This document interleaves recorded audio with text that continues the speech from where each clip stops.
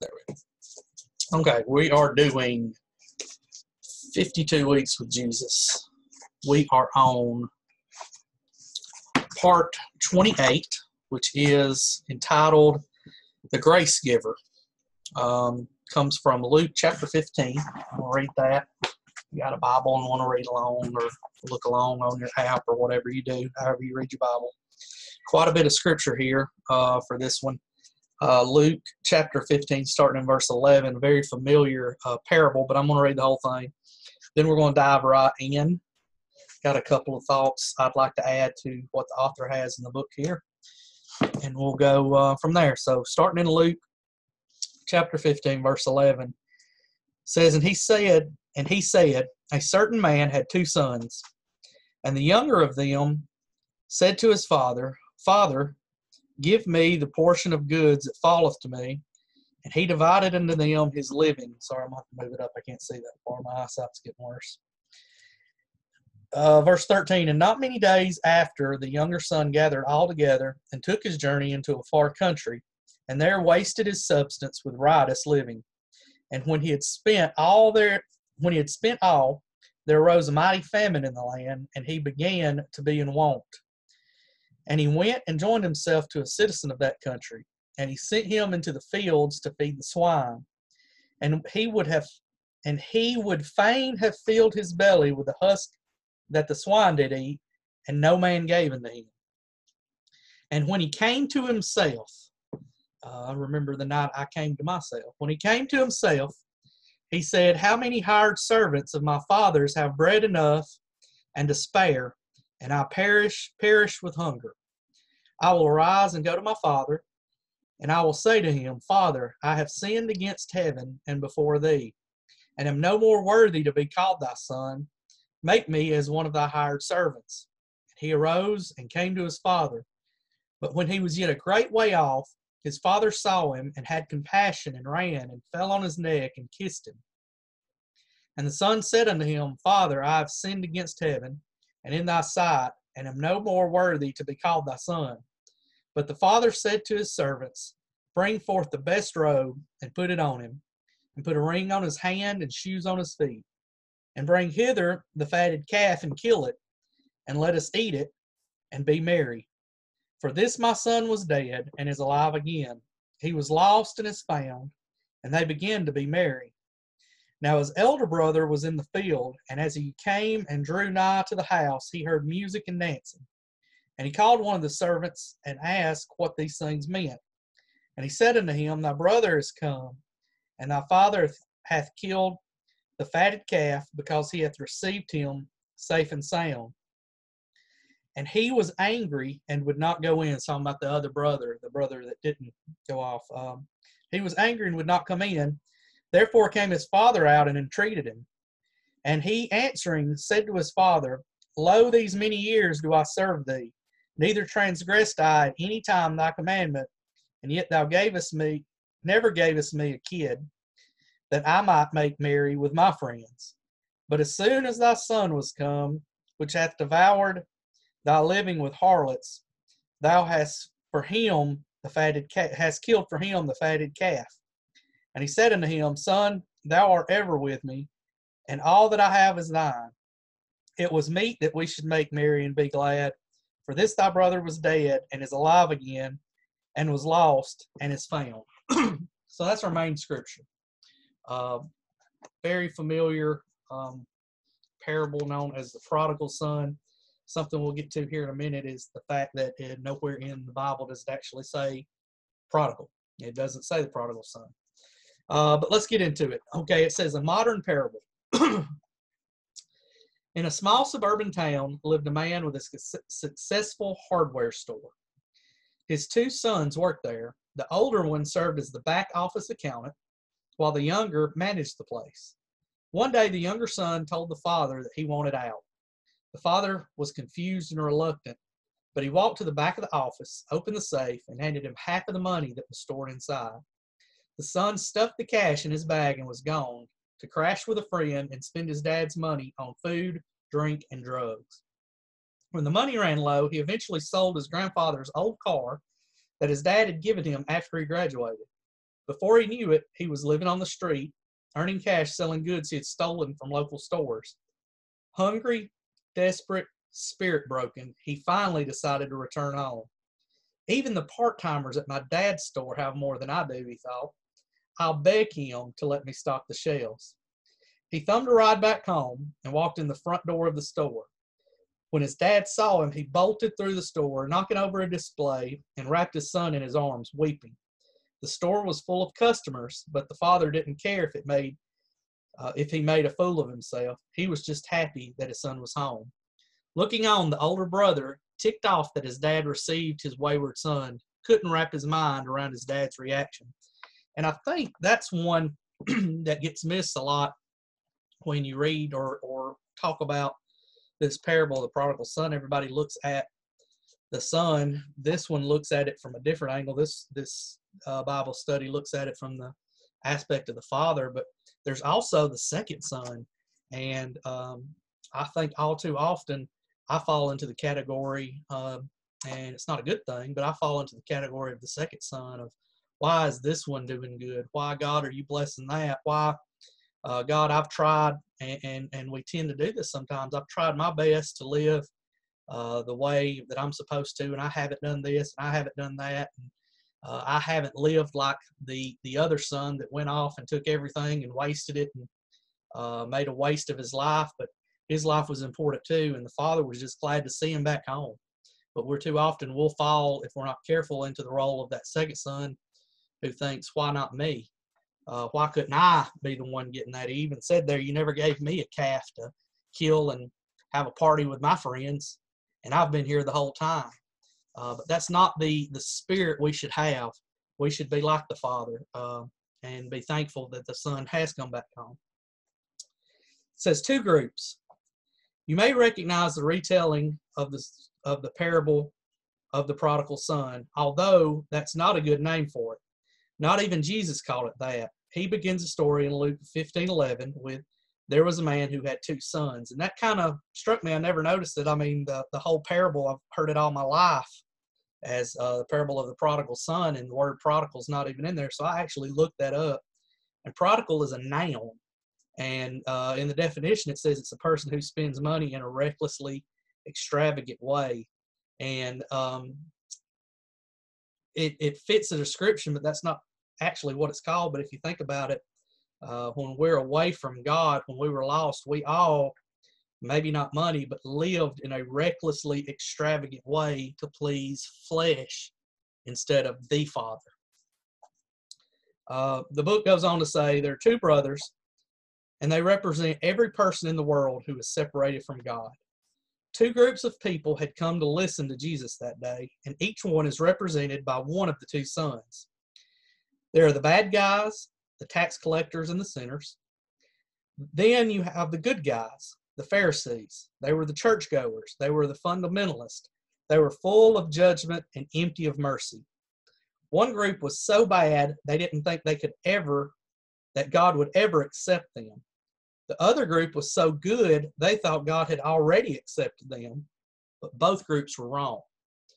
We have to be careful as Christians to think that we've ever earned anything. My Bible says that salvation is the gift of God. I'm never good enough to deserve it, no matter what I do. I could do this Bible study every day of the week on Facebook, and that really don't mean anything if my heart's not right with God. You can never be good enough to earn His grace and mercy. Just like on the other side, talking about the other group, you can never be so far away that God's not reaching out in love, trying to call you back home. Where were we? Jesus tells a parable to show how God sees both groups. We always tend to focus on the son who comes back home, but Jesus' focus is on the Father. The Father and His relationship are the central teachings of this parable. What we discover about Him is that the Father's door is always open, and the Father's message is always welcome.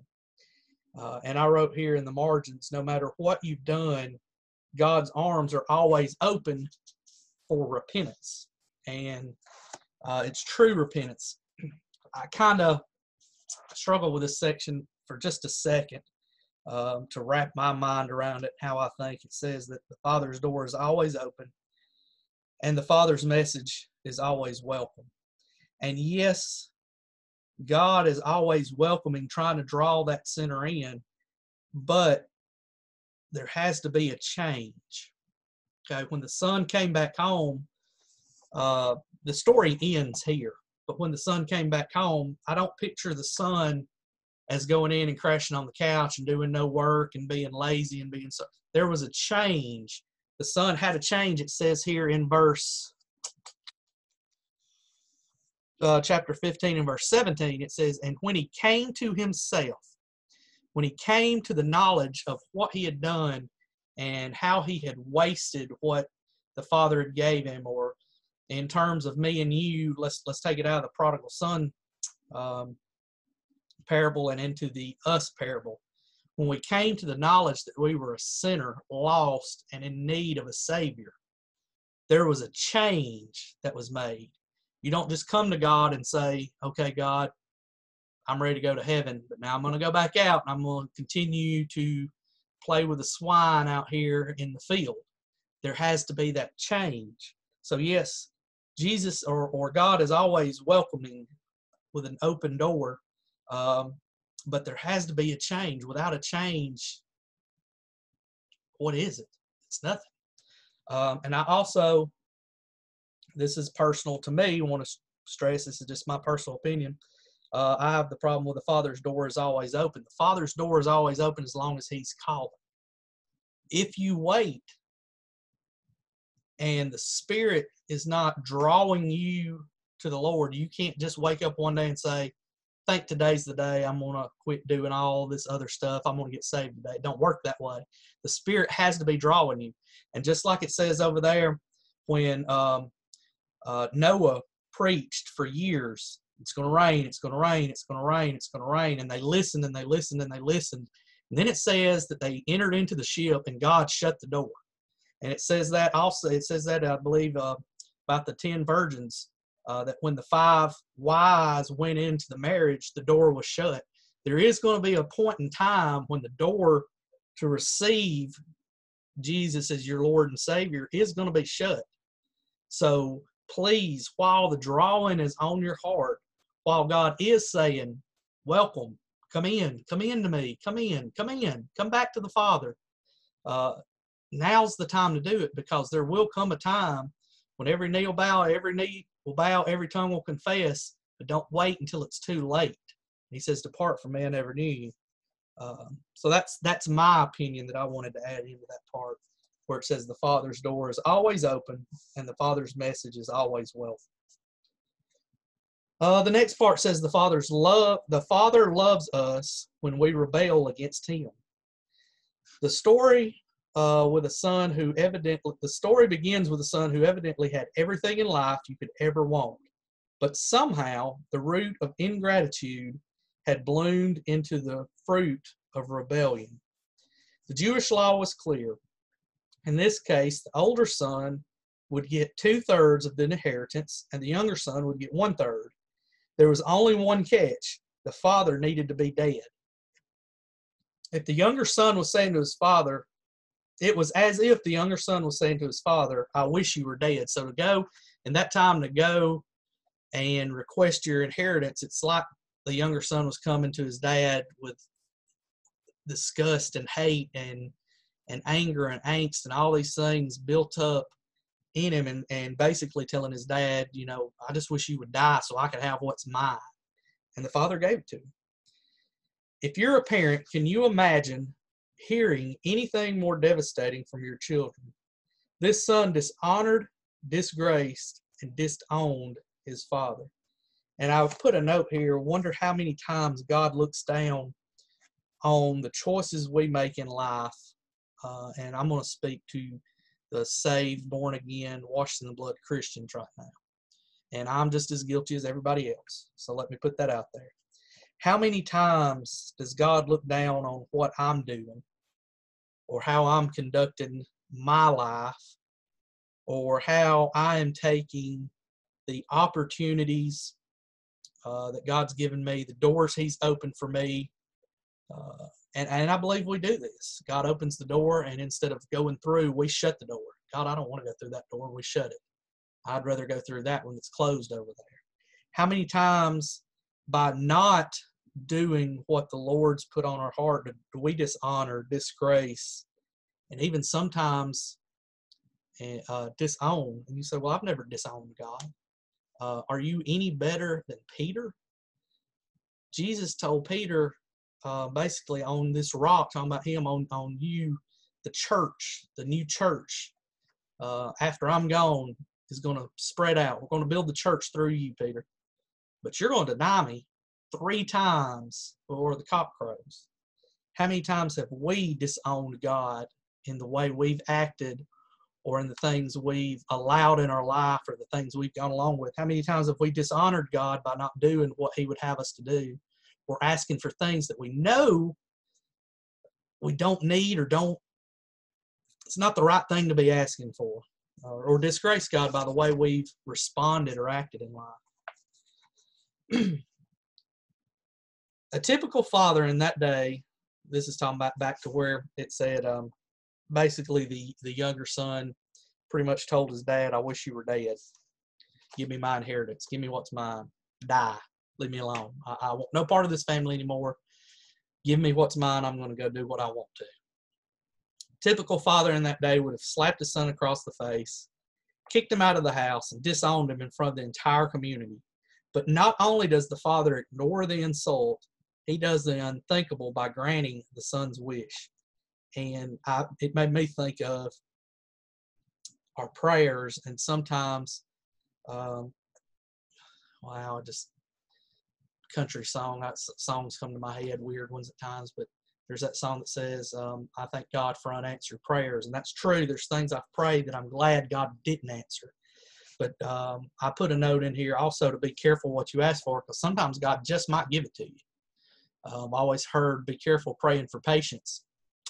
So, because God just might give you what it takes to build those patience. And then do you really want it? Sometimes we get exactly what we ask for. So we have to be careful how we ask. The Bible says in one place, you have not because you ask amiss. Are we asking for the right things and for the right reasons and the right ways? Or are we asking from a fleshly, selfish point of view? At first, everything goes as planned for this boy. He bought the beachfront condo, drove the Ferrari, had a Rolex on his wrist, and a different woman in his bed every night. This is the writer's way of saying the prodigal son had everything he wanted to begin with, because we know the Bible says there's pleasure in sin for a season. Okay. Then he blew it. He lost it all.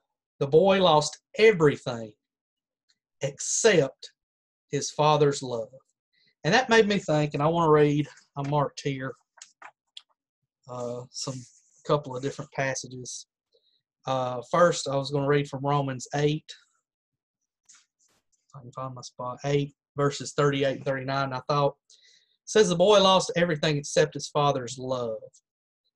We can give up on God, but God will never give up on us. He will love us.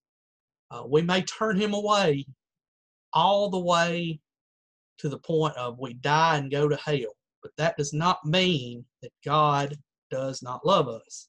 And over here I find in Romans 8, 38 and 39 it says, for I'm persuaded that neither death, nor life, nor angels, nor principalities, nor powers, nor things present, nor things to come, nor height, nor depth, nor any creature shall be able to separate us from the love of God, which is in Christ Jesus. Nothing can take God's love away from us. We can walk away from God's love and take the consequences that come along with that, the physical consequences of maybe we have to go through struggles here in this life for walking away from the love of God, or the ultimate of dying without that salvation and going to hell. But that does not change. God loves the ugliest, nastiest sinner just as much as he loves the most holy, righteous, at the foot of the cross person. There's nothing that can make God not love you. Now, we can choose not to accept that love. That's where God's gave us the free will to make that choice. But we can't make God not love us. Let's see. Everyone, no matter who you are, where you are, or what you've done, has a Father who loves thee. There is no limit to how far he will let you go, but there is also no limit to how long he will wait for you to return. And I wanted to add to that one, and this is one of my favorite scriptures over here, and I'm just going to read one of them. There's a little section here, but it's in Romans chapter 5, and I thought if I made my own version of a dictionary, and I took words or phrases and put in there, and in this dictionary I could go through scripture and define a word by a verse. This would be the easiest one for me to define. First one I would put is the term unconditional love. What is unconditional love? And it is found in Romans chapter 5, verse 8. God commandeth his love toward us in that while we were yet sinners, Christ died for us. That's, to me, that is the definition of unconditional love. When we didn't love him, even though we were sinners, even though we were adulterers, murderers, backbiters, whoremongers, all these things that's listed in the Bible that says these shall not inherit the kingdom of God, even though it says that, God loved us enough that he sent his only son, Jesus Christ, to die for us. Whether we choose him or not, he did it. It's up to us to choose it, but we can say, I want no part of that. But he loved us enough that he gave us the ultimate trump card, I guess, is one way to look at it. So to me, Romans 5 and 8, that is the definition of unconditional love. It says here, this is, next to last section. I thought this was the last. The Father accepts us when we return to him. The poet Robert Frost famously said, home is the place where, when you have to go there, they have to take you in. Just like a pigeon, the homing instinct had kicked in on this kid and he wanted to go home. There's one door that is always open, and that is the door to the Father's house. You can never run so far that God won't take you back. But then again, it comes back to I don't ever want to confuse anybody by making you believe that you can go out and live however you want to and do whatever you want to, and God is just standing there with the door open saying, it's okay, just come in. He wants you to come in, it is, but there has to be a change. There has to be repentance there. And I never want to lead anybody the wrong way to think you can live however you want to and be accepted by God, because that is 100% counter to what the Bible says, counter to his word. You can't live any way you want to and come into God's house, come into God's family, live in any way you want to. It don't work that way. I never want. That's why I struggle with this book sometimes. I don't think that's where he's going, but I never want to leave any gray area there for anybody to think that I can do however I want, live however I want. And God loves me so much that I can do whatever I want down here on earth. And when I get to heaven, he's going to say, well, yeah, I love you so much. Come on in. It don't work that way. That's not the truth. The son who had strutted out the front door is now slinking up the dirt road, and his father is setting a record for the 100-yard dash to get to his boy. Ancient Hebrew culture considered running to be an undignified act for an older man. Men wore long flowing robes and tunics, and they would have to gather all these up under their waist to run and would expose their undergarments. But love doesn't care what other people think. And I think we need to get beyond that too as a church. Love for the lost shouldn't care what other people think. If God tells me to, take this shirt off and go outside and give it to the homeless man or something, I shouldn't think, well, everybody's going to laugh at me because there I am shirtless and, I'm fat and, hairy and look like a gorilla without a shirt on. Love shouldn't worry about what other people think. Love is, I want to say love is love. That's just kind of a roundabout way of saying nothing. But love, true, godly, unconditional love, doesn't care how it makes you. It's not about self. Let's put it that way. If it makes self look bad, oh well. It's all about God and sharing His love with others. This is how our Heavenly Father treats everyone who decides to come home. He sees us with the eyes of forgiveness. And then finally it says, the Father pursues us when we reject Him. Just what I said. We can reject God, but that doesn't mean that God says, I don't love you anymore. Okay? I want to get down that path again. The older son is so angry, he takes the radical step of breaking his relationship with his father. For a son to refuse to go into any party or banquet a father hosted was an unspeakable public insult. Neither son wanted to be at this party. The younger son was embarrassed because he didn't think he deserved the party.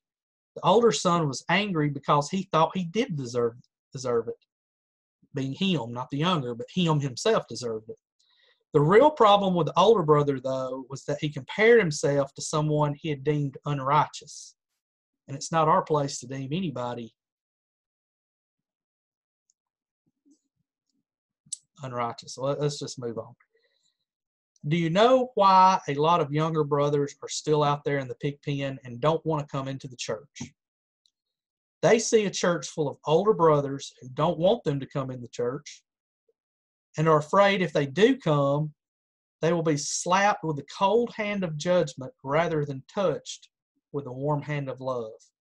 And I see that as the cold and indifferent church who doesn't want to see. Our goal as a church should be to bring in the lost and see them get saved. But it's saying here, the one that we quote unquote the unworthy to come in man's eyes, we tend to shun away sometimes as a church because we're afraid it's going to bring conviction on ourselves and show something on ourselves, and we're going to have to deal with self. And we're too many times like the Pharisees, all high and mighty, and think that we don't need the altar. We're the church. We're saved. Why do we need an altar? What have we done wrong? But that's not the case. It's not what this is all about. It's just like love doesn't care what other people think. We as a church, or we as a saved person, me, I don't care what other people think about me. And I shouldn't care. Sometimes I do. I think we're all guilty of it. Sometimes, we worry about how other people look at us or think of us. But we need to, God's number one. Everything else is below God. And if it makes us look like a fool for God, look like a fool for God. That's what we're supposed to do. Self-righteous people think that unrighteous people can never be forgiven and should never be forgiven. But while the older brother is into punishment, the father is into pardon. The older brother is into guilt, but the father is into grace. The older brother is into revenge, but the father is into reconciliation.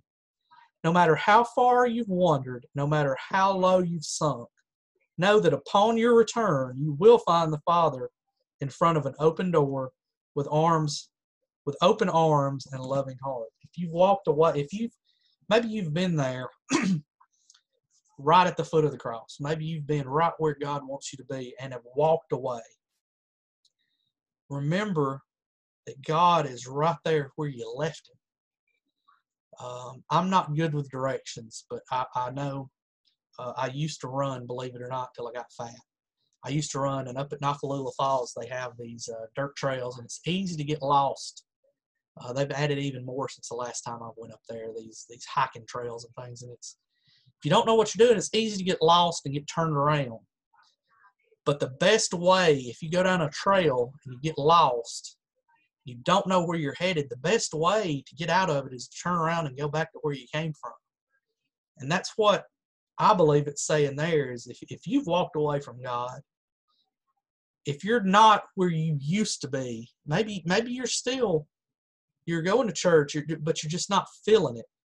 That closeness, you want to be closer. You can be just as close as you want to be to God, but you've got to come back to Him. He's not going to drag you back.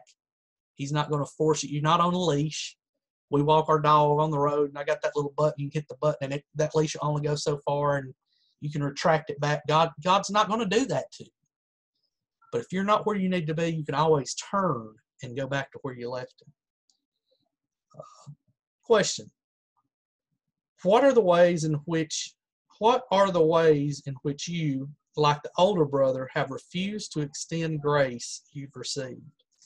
That's a kind of a loaded question there, because I know there's times God's gave grace and mercy to me, and I failed to extend that same grace and mercy to others.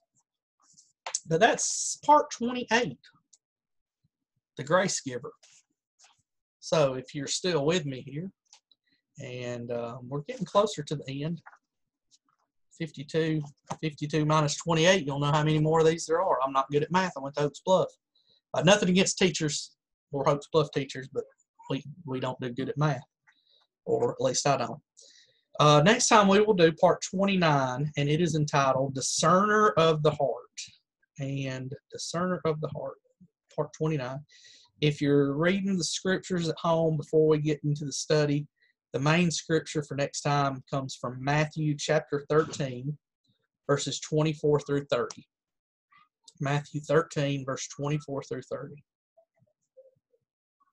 Now, some other scriptures that kind of go along and it touches on in here will be 2 Corinthians chapter 11, verses 12 through 15. Galatians chapter 1, verses 6 through 9. 1 John chapter 2, verses 3 through 11. And then 1 John chapter 2, verses 18 through 23. We'll do that one next time. The Discerner of the Heart. I've enjoyed these. There's days that this is what I long for, look for, what gets me through to my next day. So hope you've enjoyed them, and we'll look to see you next time.